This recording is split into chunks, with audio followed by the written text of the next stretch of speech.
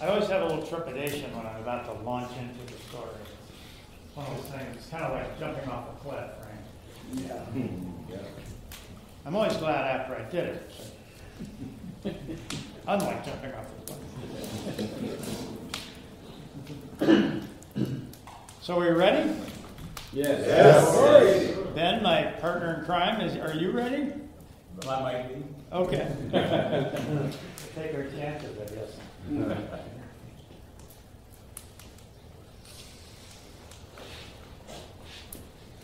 So this story was from long ago, in a time that is not our time. In that time, great joy and jubilation might have been followed very closely by great grief and sorrow.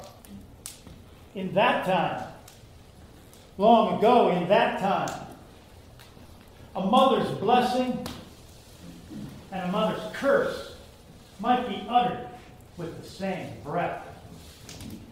That's how it was in that time. And in that time, there was a land that was ruled over by a count and a countess. Now things were peaceful and prosperous in that land. Things were going pretty well. However, there was one thing that bothered people.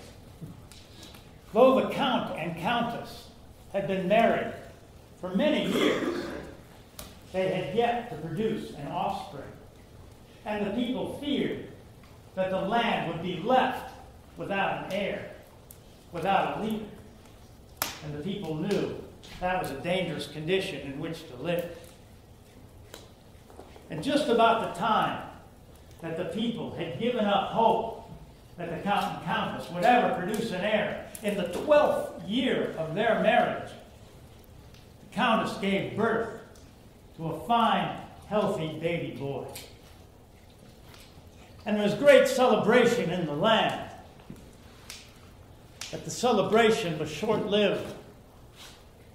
For shortly after the birth, the countess became sick and she died. Now, before she died, she called the count and all the court to her sickbed. And she extracted from them a promise. She made them promise that they would never allow the young count's, her son's feet to touch the earth. For she said she had it on good authority, whether it was a dream or a vision or an omen or some other kind of knowledge, I don't know. But she swore that she knew that if the young count's feet ever touched the earth, that a powerful old fairy would snatch him away. And as it was her dying wish, the count, and indeed the whole court, promised to honor that wish. Now, the young count, being a newborn, it wasn't very hard to keep his feet off the earth. He was easy to carry around. But as that boy grew, they had to take more extraordinary measures. And a strange kind of chair that could be carried about by a couple of men was devised and built for him. And he would be carried around the court from place to place where he had to go in that chair, in that sedan chair. As the boy grew, however, the court physicians worried that he wasn't getting the proper kind of exercise, being carried about all the time. And they suggested that the young boy be taught the art of horsemanship, be taught to ride. And this was done. Horses were provided. The boy was taught to ride. And he loved riding. And soon, that boy was riding every day. He loved the feel of the powerful animal underneath him, driving across the earth that he could not touch. But wherever he went, whenever he went riding, outriders were assigned to go with him to make sure that under no circumstance could he fall off that horse and touch the earth. And that's how it was. And time went on, the boy grew. Every day he would go out riding, and eventually he learned to hunt from horseback. And he loved doing that. He would go out hunting, but always, again, with the outriders and attendants spotting him to make sure that in no way could he fall off that horse. And after some years, that boy grew to become a young man. And after so much time, people kept up the process of keeping his feet from the ground more out of habit than out of real fear of some old fairy that they'd heard about. And that's how that was.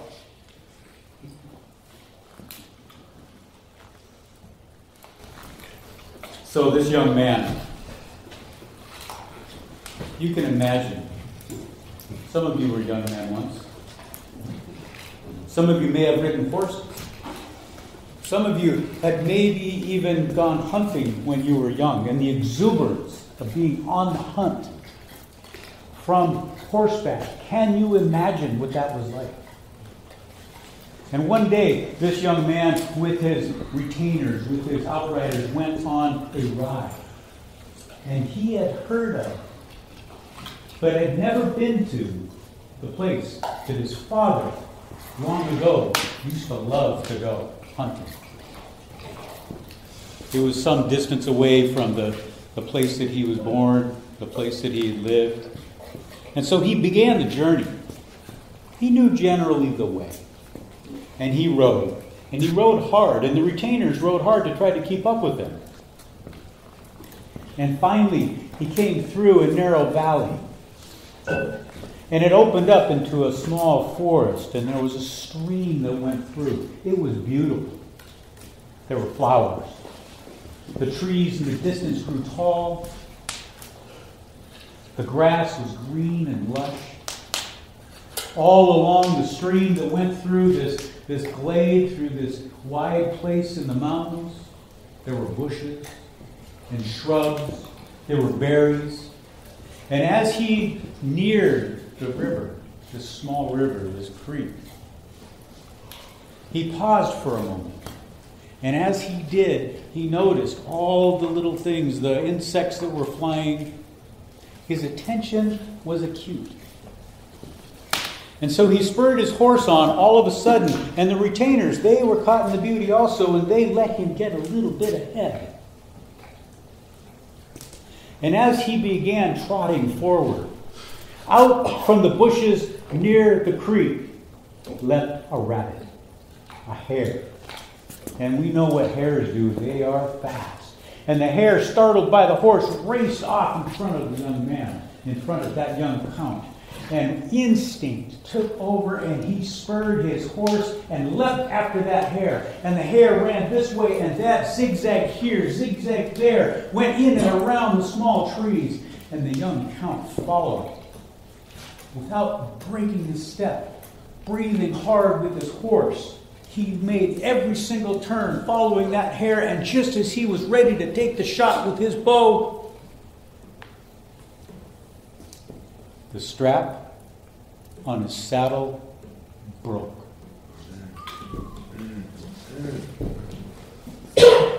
And he went this way, and his horse went that way, and he spun through the air. The grace of that fall was astounding. And the retainers could see him just a little ways away from them. And they raced forward to try to catch him before he touched the ground. But no. One hand hit the grass. An elbow. It was timeless. You can see the roll in your mind. Hand, elbow, shoulder, back, hips, feet. And he was gone. The retainers raced through the spot where he had existed one moment before, but there was no young count to be seen.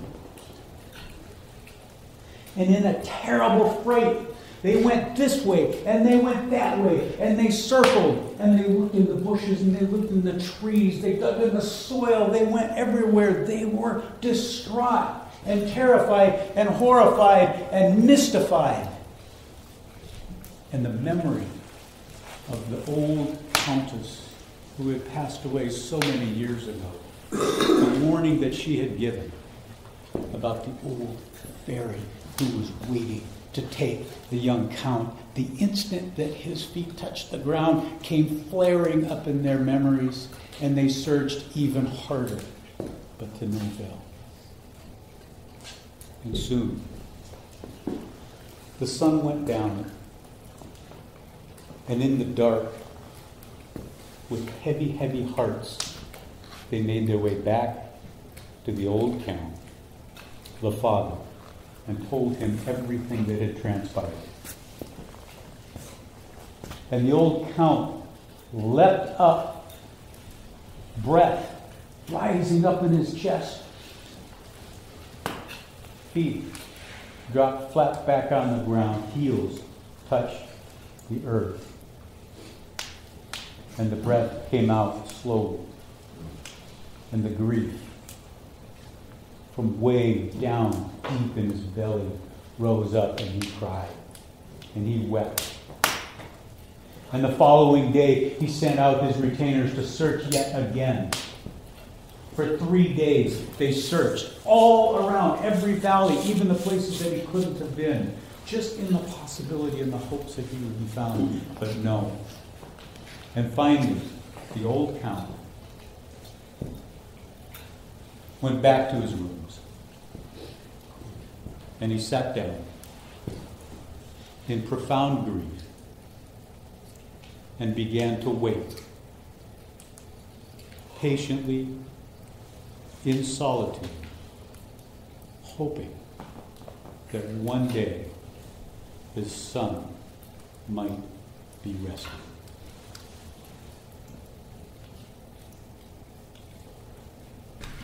So the instant that this young man touched the ground with his feet, the world changed. Everything that he knew disappeared in that moment. Gone. All the beauty of that field that he was in, the flowers and the bees and the insects. His friends, the retainers who had been with him were gone. The sky was different. And he found himself in that instant in the presence of an old fairy. I'm going to let your imaginations hold what that fairy might look like. And she took hold of him by the nape of the neck, and she began leading him down a path. And as she did, he could see in the distance a great shining lake that was absolutely still. And inside that lake, rising up, was a castle, a strange-looking castle. It had dark ramparts. And leading up to that castle was a weird bridge. The bridge looked as though it was made of clouds. It was a line of clouds that wended its way over the water. Off to one side of the castle, you could see a point growing out and stones on that point. For no strange reason he could ascertain. And when he looked across the lake, he could see a forest, and the forest was dark and quiet. There was no sound, there was no indication that there was any light in that forest other than the dark green. There were no animals. There was no birds. There were no insects. And behind the forest was a mountain range. And through the mountains and down through the forest, there was fog that waved its way around. And in the distance, he could see a pathway waking its way through the mountains, bordered by stone. And way, way off in the distance at the end of that pathway through the mountains, he could see a river. Just a river. And it was gloomy. And it was mysterious. And it was frightening. And the old fairy whisked him across that cloud bridge. The fog lifting up underneath his feet. He could barely even see what was going on around him. And inside the castle, she took him to a great room. And inside that great room, she set him down and she said, "You are to follow all of my instructions without fail and hastily. And if you don't, your punishment will be severe. Your first task for this day," she didn't give him any time to rest. "This first task for your day is to go across the cloud bridge there, into that forest, and cut down all of the trees. You have one day. And the tool that you're going to use is this," and she handed me a hatchet made of glass.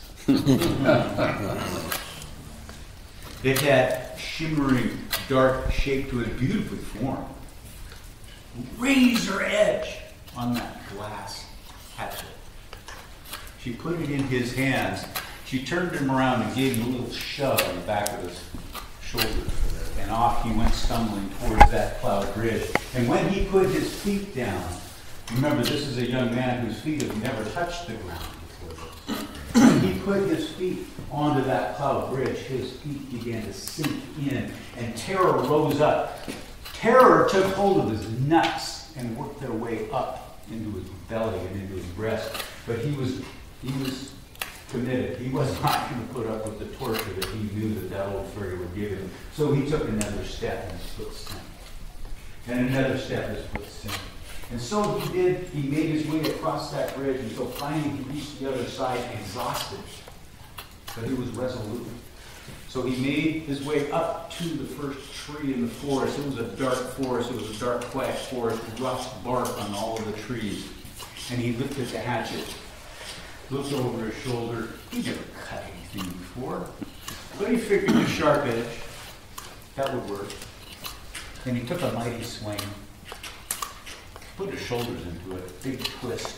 And when he hit that tree, something terrible happened.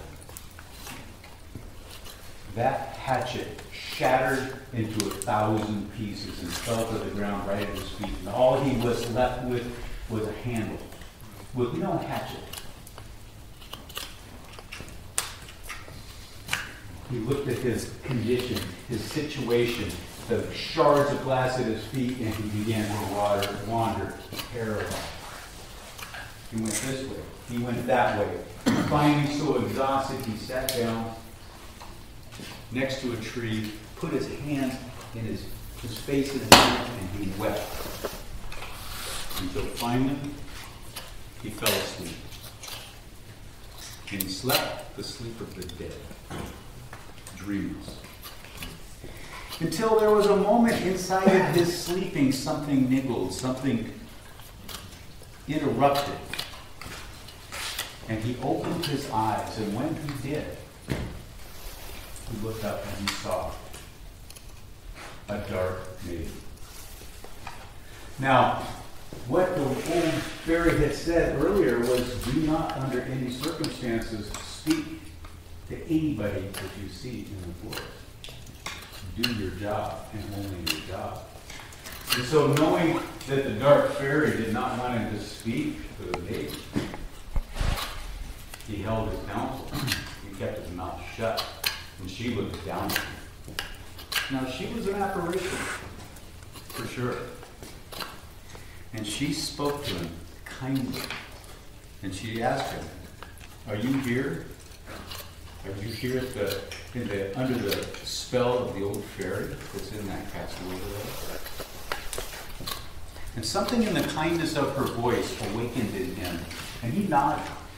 He didn't speak to her, but he nodded. And she sat back and said, "Me too. The old fairy has me in this condition. And I'm doomed to be here too until maybe some young person will come along and help me get out of this place." And the young man looked up at her, and something came up in his voice. And he started to speak. And he told her everything that had happened. He gave her the details of his life.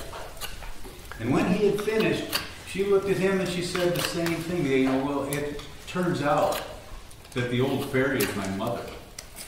And she's cursed me to be here in silence with nobody to save me.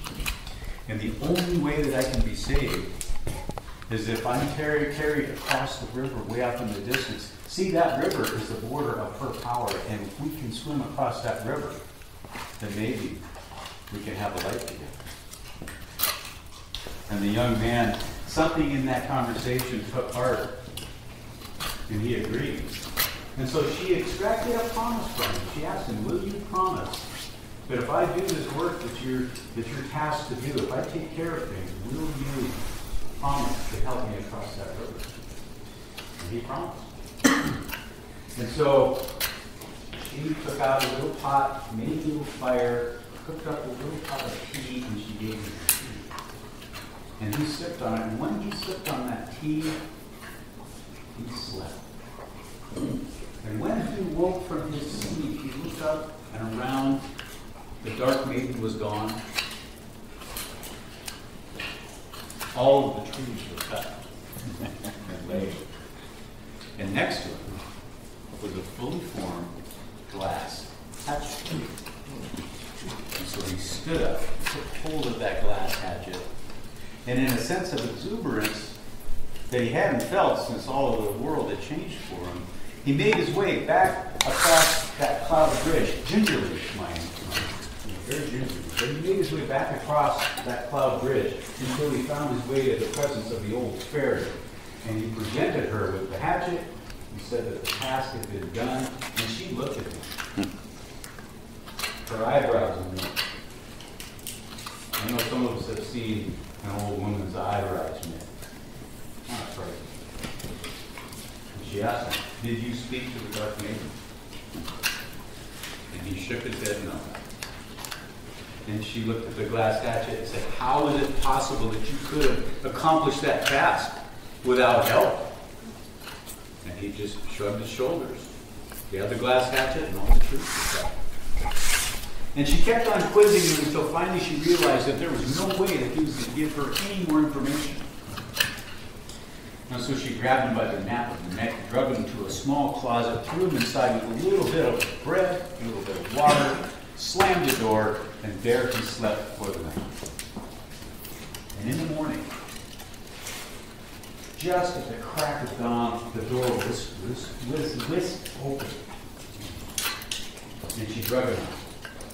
And she said, for today's task, you shall go back across the cloud bridge, back to the forest that you cut down using the glass hatchet. You were to cut up all of those trees into billets and make piles of them. Nicely split, nicely formed. And you have half a day to do it. And under no circumstance are you to speak to anyone, especially the dark maiden, should she appear. So back across the cloud bridge he went, only this time he had some hope in his breast. He had something to work for. And so he skipped across that bridge with hardly a notice of how his feet sunk in. No longer did he have the fear that he had the day before. And he made his way to the place where the trees were all cut down, and he stood there looking this way and that. Fear began to come up inside of him because he wondered if he would see the dark maiden again. And as he was looking, he felt a little tap on his shoulder, and he turned around, and there she was. And together they sat and they spoke about their lives just a little bit. And then he explained to her everything that the old fairy had said and what the requests were. And the black maiden said, I will take care of things for you. And so she once again knelt down, made a little fire, cooked up on her teapot a little bit of tea, and she handed him some tea. And when he sipped that tea, he went to sleep. And in the time that it took for him to take a nap, he woke And there, all of the trees had been cut into billets, nicely split, nicely formed, and nicely piled. And the glass hatchet lay next to him. And no black maiden. So he took up the hatchet, and this time he ran across that cloud bridge. Went back to the dark ferry, went back to the old ferry there, and he presented the glass hatchet. And once again, she questioned him. How is it possible that you could have done this task in such a short time? Did you have help? He shook his head no. Did you speak to the black maiden that lives in those forests and lives in those hills? And he shook his head no.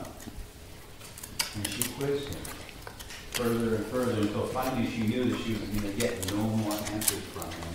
She threw him back in the closet. And there he slept with just a little bit of bread and just a little bit of water until morning at the crack of dawn, when the closet door was whisked open once again, and the old fairy reached in and grabbed him by the neck and pulled him out.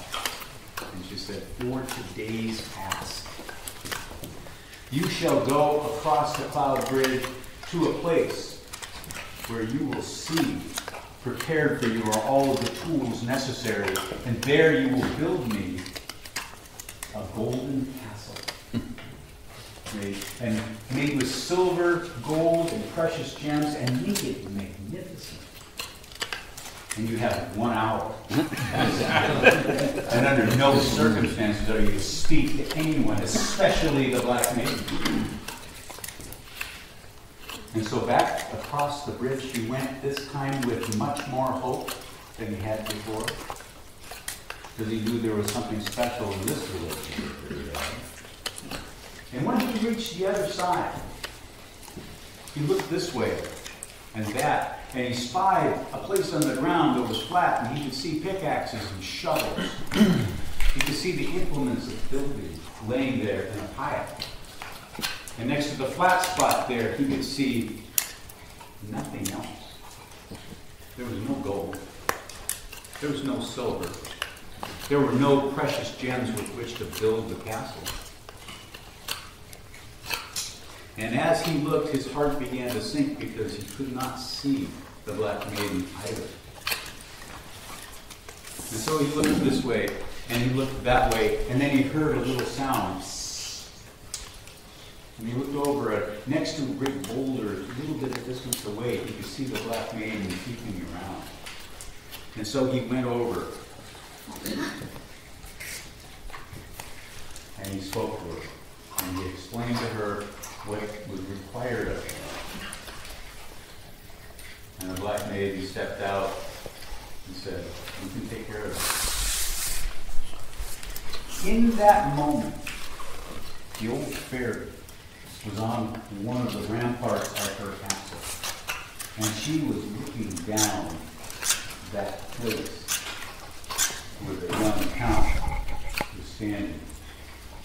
And she saw the black maiden step out from behind the boulder and speak to the young count. And as she spied the two of them conversing, some piece of bile rose up inside of her. She took a deep breath and she let out a scream. Ah! And she threw up her cloak and she began to run. She flew down the stairs, down to the cloud bridge, and if you can imagine a ravening, wild, angry, old fairy, knees pumping across that cloud bridge, the clouds puffing out of the way, furious in her face. Teeth showing right down to her gullet, screaming all the way across that bridge. The two that were standing. And the dark maiden said only one word to the young count. She said, "Run." And they both began to run. They started heading toward that river, far off in the distance, running as fast as their legs would carry them. But it wasn't very long before they could hear the rustling sound of the old fairy's clothes as she ran right behind them. She was gaining on them. The young count could almost feel her breath, and he anticipated the feeling of her old bony hand grabbing him by the nape of the neck at any moment. In terror, he ran. Now, the dark maiden, before she took off, had pulled a shard of rock off that boulder that she'd been hiding behind. And at this moment, she spoke words of enchantment as she flung that little piece of rock over her shoulder behind them. And instantly, there sprang up an enormous palace of gold and silver and gemstones.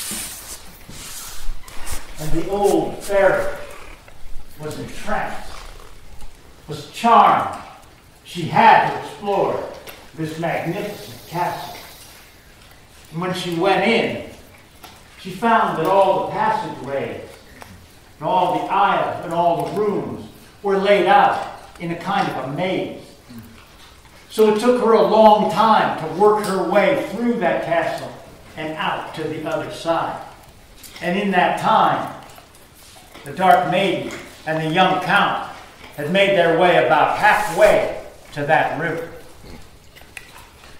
But it wasn't long before the old fairy was once again breathing down their necks. She had closed the distance between them. And so the dark maiden spoke other words of enchantment, and this time she transformed herself into a beautiful little pond. And she transformed the young count into a drake, mailed up, swimming, paddling happily in the middle of that pond. Now that pond was enchanted, and the fairy could not go into it. And so she called up a great storm. Lightning bolts came crashing down from the sky, then hurricane force winds began to blow, and hailstones as large as my fist began to fall by the thousands.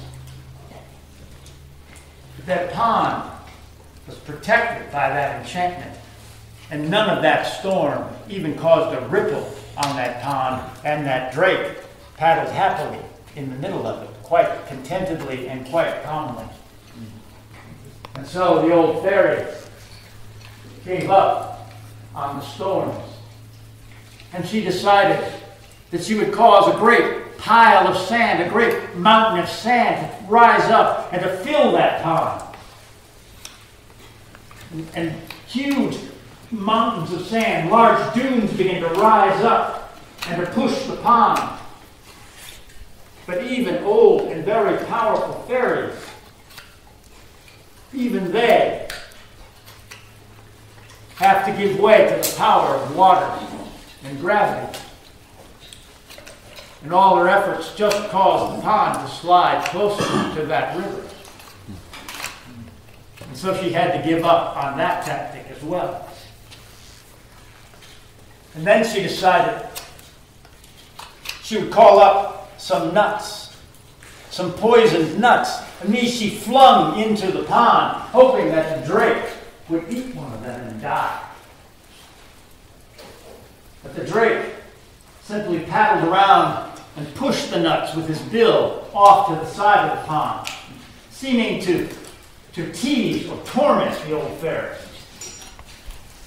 And so the old fairy had to withdraw and think of something else. And when she had gone for a while, back over behind the boulder that the dark maiden and the count had hidden behind, the dark maiden disenchanted themselves. She returned them to their human form, and they began to run again toward that river. But they didn't get more than 100 steps when that old fairy was once again right on their heels. And so this time, the dark maiden spoke words of enchantment again, and she transformed herself into an old standing stone temple. And she transformed the young count into a fierce temple guardian, barring the way into the temple. She caused an enchantment to fall over the temple, and the temple guardian. The old fairy tried to enter the temple, but the guardian prevented her. She pulled out a dagger and tried to stab the temple guardian in the face, but the dagger had no effect. It couldn't reach him. And so the old fairy called up her own medicine, and she caused an earthquake to occur. And the great standing stones began to sway and began to teeter. And the temple guardian began to lose his balance on the shaky ground.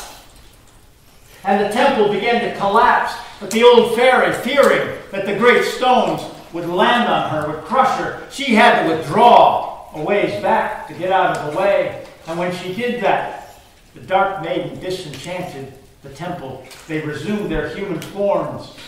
They began to run, and the dark maiden spoke one more enchantment.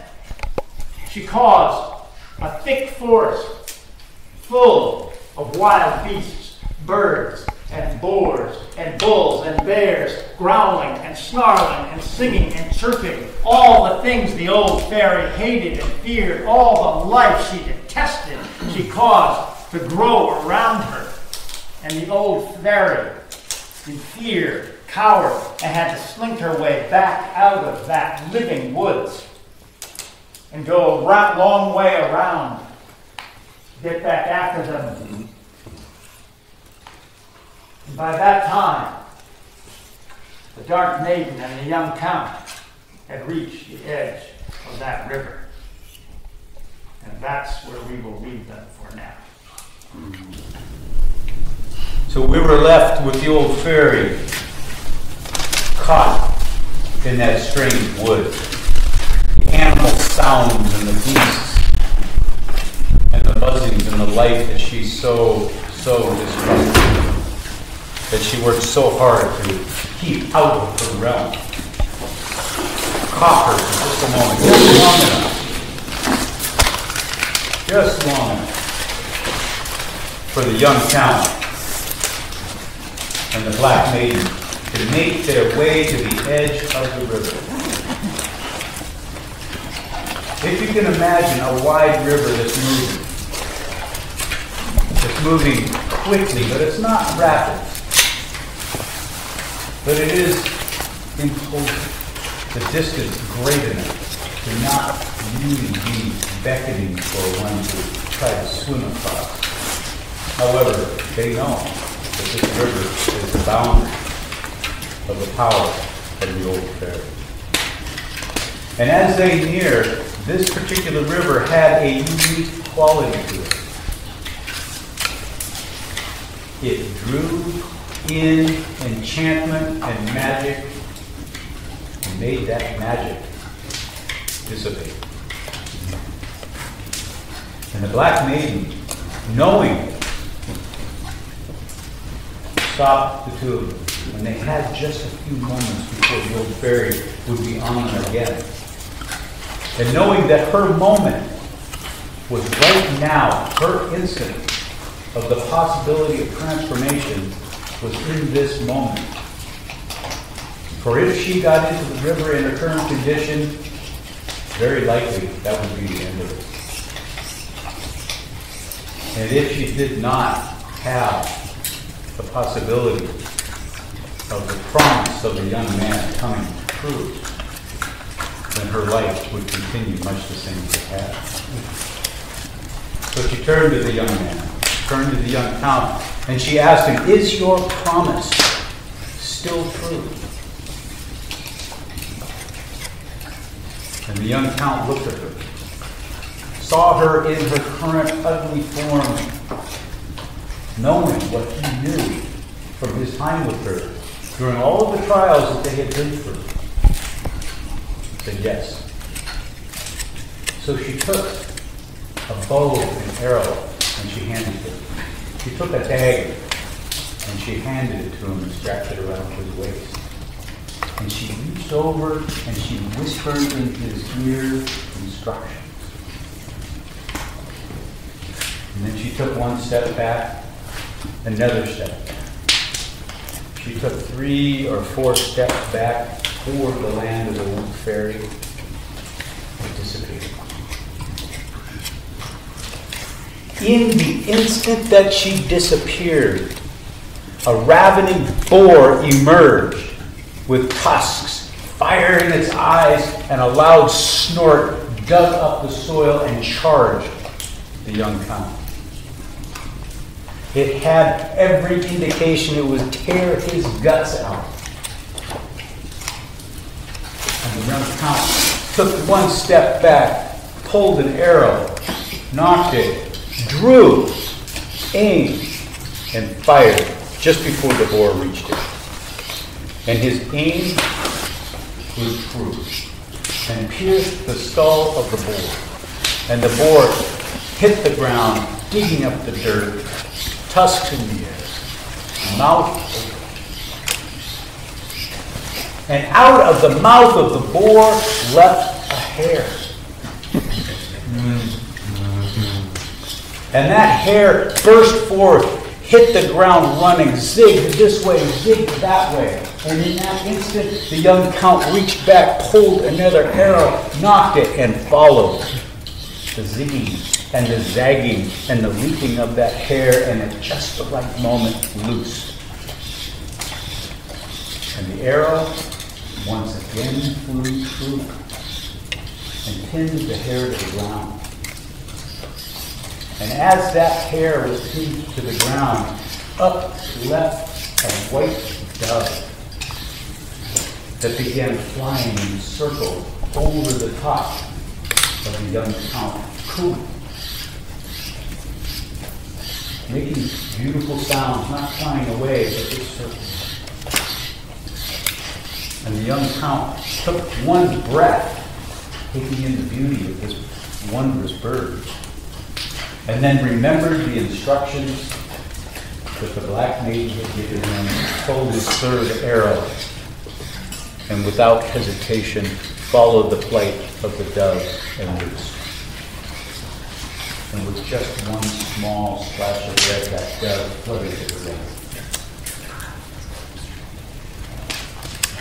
And the young man walked over to the dove, and as he neared, from the dove in a little egg rolling towards him, he took his knee and he lifted the egg into his hand. And as he did, he holds this small dove egg. If anybody's seen a dove egg, they know how fragile they are. And he took that dove egg close to his breast, and in the moment that he brought that dove egg close to his breast, out of the clouds came a great vulture with its mouth wide open, its claws hanging open, ready to grab, ready for destruction, ready for the death that vultures feed on.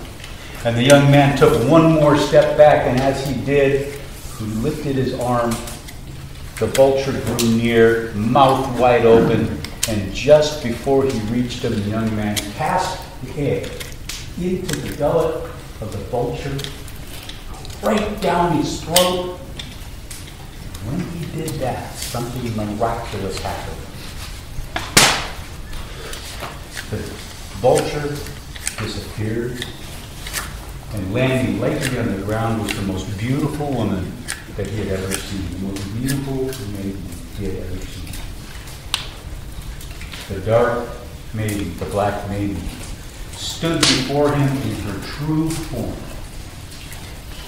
And together, they went arm in arm and entered that wide, foreboding river and began to swim across. As this was happening, the old fairy finally made her way through the forest. And she leapt out of those trees onto the shore of the river, and she could see in the distance the two of them swimming across, arm in arm, like fishes gently swimming through the waves. And she called upon her last trick, her last capacity, the last thing that she could do.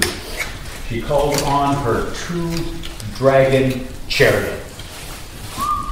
And out of the sky, flame came down and the chariot landed on the shore. She jumped into the back of the chariot and called on them magically to lift up, and she flew high, and she circled over, and she could see the two swimming in the river, and she flew down, ready to take one of them out, if not both.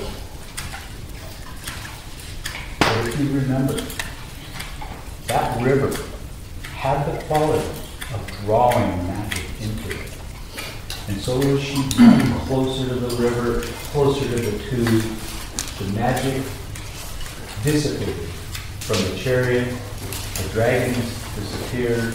The chariot, what was left of it, hit the water, and a big splash, and she rolled into the water, down the river, bouncing along the bottom, getting pulled this way and that, as she made the way past the two swimming further down the river, completely powerless, until finally she was hung up on some branches of an old down log that hung in. And there she was stuck. And the little fishes began nibbling at her, as they are wont to do. And that's where we will leave the old fairy for the young couple. Who finally reached the shore and began making the long journey towards his father's land. And when they neared, the people saw them coming and recognized the young man that they had been carrying around day in and day out for all of those years, walking firmly and upright on his 2 feet, and standing next to him, a beautiful maiden. And the call went out. The word made it back to the old count, and the old count finally broke his solitude. And he came. And when he saw the two, he embraced them both. Now, in these wondrous lands, amazing things happen, not the least of which are weddings. And so a wedding was called, all the dancers were gathered, food was prepared, musicians tuned their instruments, singers cleared their voices, and a great celebration happened. And the party went on for 2 weeks, and a 3rd week. And so it is that we leave these two amazing young people who went on to lead this land, taking the good with the bad, as all of us. Now you know, at the wedding banquet, there were magnificent bouquets of flowers. And it so happened that a bee was drawn to the scent of those flowers. And while the bee was there, going from flower to flower in the bouquet, gathering nectar, gathering pollen, the story that you've just heard was recounted by the young count and the new countess. And the bee took that story back to the hive. The bee danced that story to the whole hive and communicated it to the hive. And the story made the honey that that hive produced especially sweet. And so people, beekeepers, sought those bees over and over again and took them from place to place. And many hundreds of years, perhaps thousands of years later, somebody took the descendants of those bees to an orchard. And they set up shop there. And the bees landed on the apple blossoms. And the story was transmitted to the apples. And so for hundreds of years, those apples became especially sweet and were planted over and over and over again. But one year, in a descendant of that first orchard, nearby, there was a swineherd. And you know, pigs, if you've ever kept pigs, they're hard to keep track of, and they will break through fences. And that's what happened. Some pigs broke through the fences, and they got into that orchard, and they loved gorging themselves on those sweet apples that had fallen down on the trees. And the story went into the pigs. And they carried it, and it made the meat especially sweet, and so people kept breeding those pigs over and over. And the other night, we cooked some pork and tomatillos. Ben had some, and I had some, Miguel had some, and Jonathan had some, and the story went into us, and now we've told you. All right. Oh.